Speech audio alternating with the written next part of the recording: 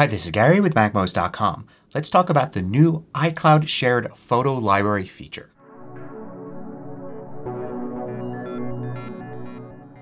MACMOST is brought to you thanks to a great group of more than 1,000 supporters. Go to MACMOST.com/Patreon. There you could read more about the Patreon campaign, join us, and get exclusive content and course discounts. A new feature of iCloud and the Photos app on your devices is the iCloud Shared Photo Library. This is fundamentally different than sharing in other ways. Regular iCloud photo sharing is when you simply take a group of photos, put them online as a gallery so that others can view them. Anybody that you give access to, or you make it open to the general public. This actually allows you to have a whole shared library. Other people that you share with can edit the photos, arrange the photos, and delete the photos. The problem this solves is when you and your family go on a trip or attend an event and everybody takes pictures on their different devices, and then in order to see somebody else's pictures you have to share between each other, airdropping photos back and forth and such. Now you can all have a shared library that all those photos go into, and everybody can see everybody else's photos. So for instance, you and your spouse can both take pictures with your iPhone and then both see those pictures in your library afterwards. It essentially gives you two iCloud libraries, your personal one and your shared one. You can look at one or the other or a combined view of both of them. It's a complicated feature and it kind of has to be. There's a lot to consider here. For each photo, does it go into personal or does it go into shared? And what can each person do with shared photos? But once you get your head around all the features and use it for a little while, it all makes sense. So first, the requirements. You have to be using macOS Ventura or iPhone OS 16.1 or iPad OS 16.1. All those operating systems come with Photos version 8.0, which has the iCloud Shared Photo Library feature. And of course you also already need to be using iCloud Photo Library for this. So let's launch the Photos app and then I'm going to go to Photos, Settings. Now I'm already using iCloud Photo Library here. I have that turned on.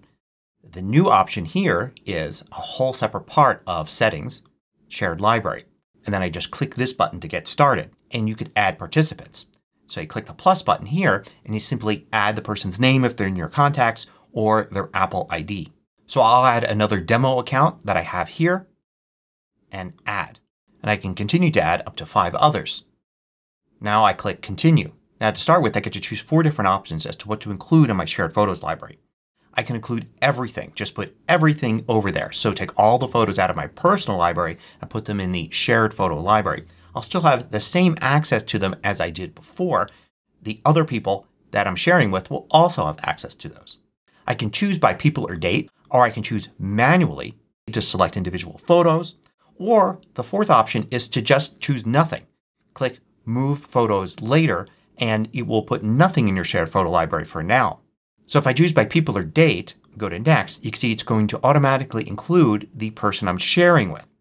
And in addition to that I can click Add Other People and choose Others that would normally appear under People and say I want to include that. So if you and your spouse want to have a shared library and you want to include your kids so that automatically all the photos that you've got in your library that have those kids in them will be part of your shared library, you can do that. Or you can choose manually and then you'll get all of your photos here.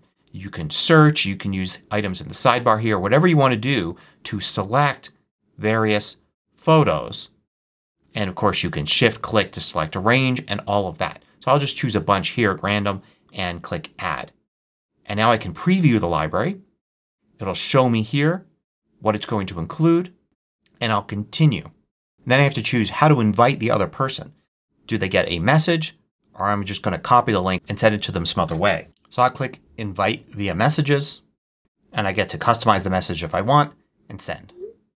And you can see I get the message over here on a different Mac that's signed into this demo account. And I get to join and do all the same things. I can choose which of my photos I want to include. I'm just going to click Move Photos Later in this case. So now with it turned on, the new control that you've got here is at the top left. I've got Library selected here in the sidebar. And I can choose whether to view both libraries, so everything combined, just my personal library, or just the shared library photos. Most of the time you're probably going to want to use both libraries and then you don't really see a difference. All the photos that are shared with your family are going to be here along with all the photos not shared with your family. Everything looks normal. You do see this little icon here at the top right corner of any photos that are shared. That's only on when you're viewing both libraries. When you're in shared library, of course, every single one is shared. And when you're in personal library, none of them are shared. If you want to move a photo from your personal library to shared, you can select it and then select Image and then move one photo to shared library. You can also Control click and then select Move one photo to shared library. And of course you can select multiple photos and do it for all of them at once. You can also at any time go back to Photo Settings, Shared Library, and add more participants. You can select to remove a participant. You can add more people to automatically be shared. And then there's also a checkbox for Shared Library Suggestions, which you'll get from time to time here on the left. Suggestions as to what you might want to move from your personal library to your shared library. Now any photo that's shared can be edited, including adjustments, filters, cropping by anybody. Information can be changed like captions, keywords added, assigning locations. All these things can be done by anybody that is part of the shared photo library. In a sense, you've got joint ownership over these photos. And when you make changes, they automatically sync to everybody else. Now albums aren't shared. Albums are just basically playlists of photos. So if I were to select a bunch of photos here and create a new album with those, call it Test 1, that would be my album containing these 4 shared photos. Note that while viewing an album I can switch from shared library to personal library. I have no photos from my personal library in this album, or both. If I were to go here to my library and looking at both, maybe grab one that's only in my personal library and add it here. Now I see 5 photos and you can see now I get the little icon here telling me that 4 of these are shared, 1 is personal. But only I see this album. This is my album that I created. Now if you ever want to move something from shared to personal, you can do that as well. You can select it, you can Control click it, or go to the image library here and you can move back to your personal library. Note you can select any photo that you want and then get info on it. And one of the things you'll see when it's part of the shared library is information about who added it. So what happens when somebody deletes a photo from iCloud Shared Photo Library? Well, first of all, it moves to the recently deleted folder. So it's not instantly gone. Second, whoever originally shared it will have the option to move it back to their personal library. So if you shared something and somebody else deletes it, you can still get it back into your personal library. There's also a setting in here for deletion notifications. So other people will see that the photo was deleted and the notification will include the option for them to move it to their personal library as well. So what happens if the creator of the library decides to delete the shared library like here? Well, you can see here they get to keep everything, move it all to their personal library, or only what they contributed. Others would get the same option as well, as long as they have been participating in the shared library for more than 7 days. If not, they just get to keep what they contributed. But if it's been more than 7 days, they can also choose to keep everything and move it all to their personal library. What happens if you have a device that isn't using iOS 16.1 or macOS Ventura? Well, you would just see things that are in your personal iCloud library. You wouldn't see things that have been moved into the shared library at all. But that would just be for that older device.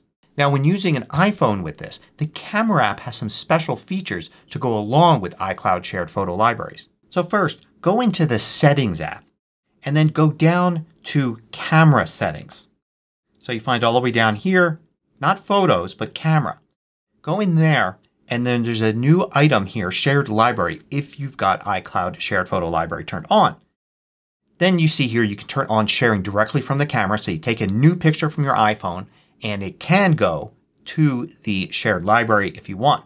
You can share automatically. If you do that, your iPhone is going to use Bluetooth and is going to recognize when another person you're sharing with is nearby. In other words, their iPhone is close. So in other words, you and your spouse are together. You take a photo with your iPhone. That photo will automatically go into your shared library instead of your personal library. You also have the option here, Share When at Home. So it will recognize whether you're located at home and whether or not the other person is there. It will automatically go into your shared library if you have that turned on. You could also set it to share manually. When you do that, in the camera app you'll find this little button up here. Tap that and it shows shared library. So now with that turned on, the photo you take will automatically go to your shared library. Tap it again and now the photo you take will go to your personal library. So you can decide before you take the photo which library it goes to. Of course, regardless of which one you choose, you could still go to the Photos app. So you can see here some photos are in shared library, some photos are personal library, and you can tap and hold on a photo and you can move to shared library right here. Now here's some special things to consider. You can invite people into the iCloud shared photo library regardless of whether or not they're part of family sharing. However, if they're under 13 years old, then they must be part of your family sharing group. iCloud storage for the entire shared library is from the creator of the library. So probably the family member with the best iCloud plan, if you're not all sharing an iCloud plan, should be the one to create the shared library. Note that the Favorites album is shared when you have a shared library. So for instance on the other computer here I'm going to favorite some photos. And then you'll see those get favorited here. And of course I would see them now listed here under Favorites. If you want to see which photos are shared by which people, you can select a photo shared by somebody else, get the information on them, and you'll see Added By. You can click there and it will do a search and you can see Shared By. Go into that and you'll see all the photos shared by that individual. While this is a complex feature, it's fairly easy to try and then back out of if you want to. For instance, you could set it up with no photos in there originally and just share a handful. And then see how that works. See how it feels to have it. And add more as you go along. You can always select all the photos here and then move them back to your personal library if you want. If you want to read about all the tiny little details, Apple has this web page right here with all this information about different aspects of using the iCloud shared photo library. So really there's a wide range of ways you can use this. On one extreme, you and say your spouse could have all of your photos shared. So you just have one big shared library between you. The other extreme is everybody has their own personal photos and only a small number of photos are put in the shared library. Maybe even just photos from a recent event or trip for a limited time. Hope you found this useful. Thanks for watching. If you liked this video, click the thumbs up button below to let me know. I publish new tutorials each weekday. Hit the subscribe button so you don't miss out.